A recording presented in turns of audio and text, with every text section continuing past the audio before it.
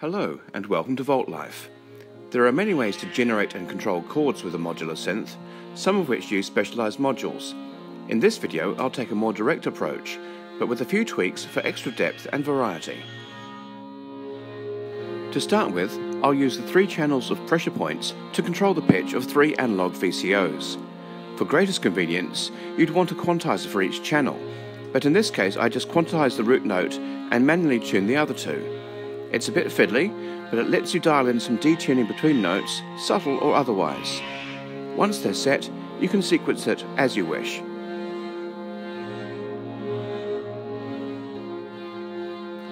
For the root note, I use a verbose harmonic oscillator. The advantage of this is that you can easily add multiple harmonics to add certain intervals to your chord, but in this case I'll just add in some octaves, which are found at harmonics 1, 2, 4 and 8. For some variation, I use 2 random gates to trigger envelopes, one that brings in the 4th harmonic, and one which tilts the spectrum towards the top. The latter mostly brings in the 8th harmonic, 3 octaves above the fundamental, though with some of the other high harmonics for some interesting dissonance. The combined harmonic output could then be mixed directly with the 2 other VCOs, which in this case are a Rubicon and Dixie 2. But the harmonic oscillator uses sine waves so that they can blend into a coherent timbre, rather than sounding like individual notes in a chord. I thus add some wave shaping to the verbose output, in this case with a microfold, to make it sound more like distinct notes. Together with sawtooths from the other VCOs, this gives a nice, vaguely string-like feel.